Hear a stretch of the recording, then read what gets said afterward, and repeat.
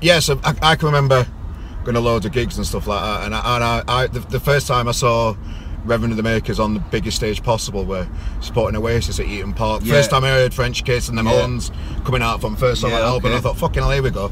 Yeah, this is a belt. So what are them big gigs at Heaton Park like?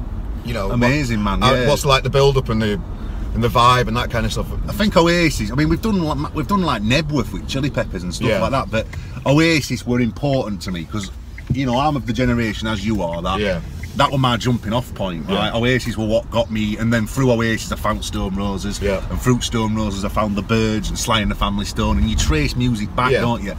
And I fucking hate it. You know, you hear musicians that do interviews like, yeah, I love the Velvet Underground. Yeah, I know you might. Alright, I fucking do and all, mate, but I liked Oasis first. Yeah, they're like embarrassed to admit that they like Oasis. Yeah, why would you? Them songs are timeless, aren't they? And so to support them, you know, who were my heroes at 14, 15. I used to listen to Shabba Me and shit like that. And then I found, like, you know, Oasis, and it changed my life, really. So to support them were a dream come true, really. And to have Noel be a fan at band like he is. One of the greatest things I've done is I did Justice Tour, and I ended up singing Joe Strummer's bits on a few Clash songs with Mick Jones, and you know, like things like that, you have to pinch yourself. Fucking hell, like, if you'd offered me that 10 years ago, I'd have snapped your hand off. And we done it supporting Roses at Heaton Park. There were us, Justice Band, Whalers, and then Roses, which are like basically all my favourite bands. Do they speak to you all backstage and that?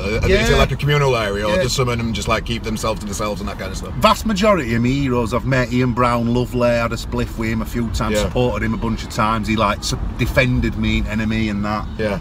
Most of my heroes I've met, musical and footballing, have been sound. You know, there's only odd one. Yeah. Shall I be honest? Yeah, yeah, definitely. Richard Ashcroft, right? No. Mate, I fucking love the Verve, right? Northern Soul. Yeah. When I split up with my first girlfriend, it was like soundtrack to me, heartbreak. You know what I mean? It meant everything to me. And so we've done a gig with him. I didn't see that one coming. I had him down as a nice guy. Well, but a bit done a gig with him, right? Yeah. And Rest at Band have come in our dressing room. Nick McCabe, who's one of my guitar heroes, all Rest at Band, fucking brilliant, right? Sound as a pound. Ashcroft's got his own dressing room. He's got dyed blonde hair at the time. Meets him, he were perfectly civil. I thought, alright, well, why is he not getting on with the rest of his lads? They're playing Bittersweet Symphony, last tune, and he's in a people carrier with his missus on way home, and they're still playing tune. And I'm thinking, fuck off. That's never right. No, he were only one, I think, who's like slightly put me about a bit. But this is. You made a massive comeback. It just from my personal music preference when you released Mirrors last year, and you've got a new one coming out, and so we'll put a link to you to preview the album and nice one, on this link and that kind of stuff, because I was listening to Too Tough to Die. Fucking on it again. It's got the same vibe as what Mirrors had last year, and I really enjoyed that journey. I think basically I've stopped taking ecstasy, and I'm. Is that what 32 are all about? The album 32. 32 shit, man. But it's like that. 32's like me. Yeah. Still trying to be in my 20s and fucking be a raver and that, and good at Cabal and all that. And realistically, I'm in my mid-30s and I'm too old to take ecstasy. Right, don't be wrong, if somebody offered me one at right occasion, I'd neck it, of course I would, right, because I love it. But I'm too old to take things like that on a regular basis, and I'm too old for dance music. So I went back to guitars, which I've not really been on since French Kiss in the Chaos. I imagine Rest at Band being more on that wavelength. Did they enjoy the 32 years? Or did no, they not enjoy Ed, who, let's be honest, is my partner in crime in Reverend Makers. Hi Ed. He's not a druggie, right? I mean, don't get me wrong, he used to mess about with mushrooms and that back in the day, but he's not a druggie, right? So he was never comfortable with dance music thing. And when we did bassline and MDMAs and all that shit, he was never, even like to a certain degree, first album, he were never comfortable with that dance music side of it. Whereas Mirrors, French Kiss, that's a home territory for him, so he's better than ever. You know what I mean? He's like coming to his own in lots of ways. So yeah, it's interesting. And then Death of a King, this new one, we've been in Thailand doing it, and it's a lot more of a band thing, and it was a bit moody, you know, because King died while we were there. That's where the title comes from, isn't it? And I got nicked because I had no helmet on, so I got banged up at one bit, which would have been a bit of a in a Thai prison? Yeah, fucking mate. What goes on in Thai prisons then? What's it really like? You know, they all sniff this like weird things. They've all got like these tissues, and they're all like off their head, like on whatever, like spice or something. They're fucking mashed up on it. But no, you listen. You don't want to get locked up in Thailand. It's not a good scene.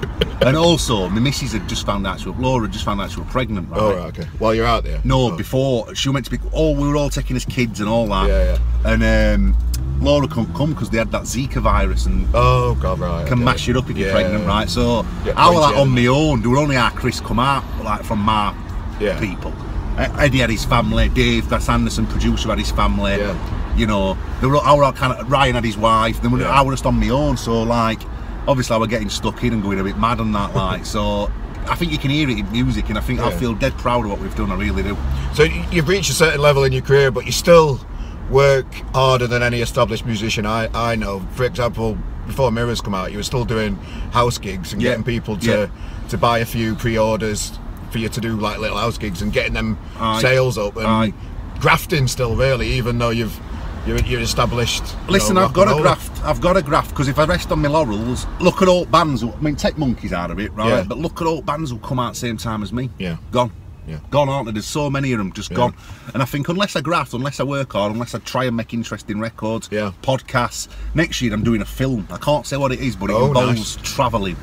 And I'm making like Carl Pilkington type of thing. A bit, but like fucking bit more off its head than that. But I've got funding to do it, and we're going to do it in like late March. It's a passion project that's about Sheffield, but about travelling and all. And I've wanted to do it, but I think unless you try and stay interested and try and do, you know, new stuff, what I don't want to do is keep trying to make like a shitter version of State of things for the rest of my life. There's no joy in that, is there? It's soulless, isn't it? You know what I mean? What kind of tips would you give a young Jon McClure? Oh, fucking hell. Jon McClure from 15 years ago, what were the older ones? I'd say don't be a wanker for a start. Have you been a wanker? I've been a right wanker, Don't take Class A drugs and try and talk about politics. on air, on BBC. Oh, just all over, like, just stop being a bell end. Think about you. I mean, politics are still the same, but think about them. Articulate them clearly. You know, don't slag off people who've supported you, you know what I mean? I've made every mistake going, man. I could write a book on it. I've fucked it up so many times. That band came to an end, really, after the second album. It took 2 years between them albums. And I was just a fucking mess, man. I was living in London in this flat at one point. And fucking, we were doing that many drugs. My mum and dad had to come down. I was in my pants, just fucking crying. Crying in my pants, like, I want to go home. And I just think, like, you know, I've made a mess, man. All them cliches that you say to yourself when you start in a band. I'm never going to do that. I'm never going to take coke. I'm never going to do this. I'm never going to do that. And I did them all. You know, like going with like shagging wrong women who, like, you know, I had a girlfriend at the time and all that sort of stuff. Just awful shit. But listen, I ain't done all that bad, and I'm alright. I'm in one piece. I've got a lovely wife now. I've got 2 kids. It's turned out well for me, as it turns out. So I can't grumble. What's it like introducing Jeremy Corbyn to the stage? An honour, a real honour. I love that. I saw it next day. We were in Tranmere. What's mad about that is that chant. I know what it were. I know some Scouts lefties from doing Justice campaign. And we had that single what got to #1 and all that. And I know a lot of them, like, you know, lefty Scouts people who are good-hearted, brilliant campaigners. And old Sheila, who were like a big leading light of that campaign, she gave me a wink that Corbyn were coming. And I says, get up, like. But what's mental is that chant, what really I mean, I'd heard it a few times at our gigs, and some at Liverpool fans say it were happening at some of their matches. And I think it's the same group of lads, to be honest, who are doing it. But it really stemmed from that Tranmere gig, that Corbyn chant. And it's just took all world, hasn't it? It really has, you know. It's bigger than me, or even Corbyn, or Labour. I think it's great that he's carried on doing it, even though, you know, he's not the Prime Minister, but he's going to be in it if he carries on, like, getting the youth of the UK engaged. And I love him. I think he's. I mean, I'm 36-year-old this year, and we've never had a left-wing government. I mean, Blair weren't left-wing, and Leave were brown. You know, Corbyn's a genuine progressive, a socialist. And I'm a Sheffield lad up with the Socialist Republic of South Yorkshire and all that. He's what I want for this country, and I've got 2 little boys. He's the leader I want for a country that they're going to grow up in, you know. Because this shower are ruining now, the heartless, merciless bastards, man, you know. It's the lies, isn't it? Even that they've got no money left, but now they've just chucked up $1.5 billion at that other shower of shit. And I just think, like, a change is coming, because I heard a stat of a day, you know, 1983, Tories had a 9-point lead amongst 18 to 24-year-olds. Yeah. This election amongst 18 to 24-year-olds, a 47-point lead to Labour. So undoubtedly, the world is changing, right? Yeah, so nice. It's exciting, and I'm happy to have played even a small part in it, you know. Yeah.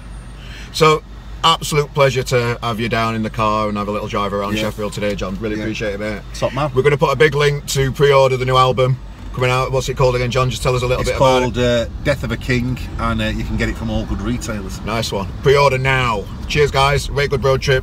Thanks again, John. Have a good night. Nice Cheers, one, Bob.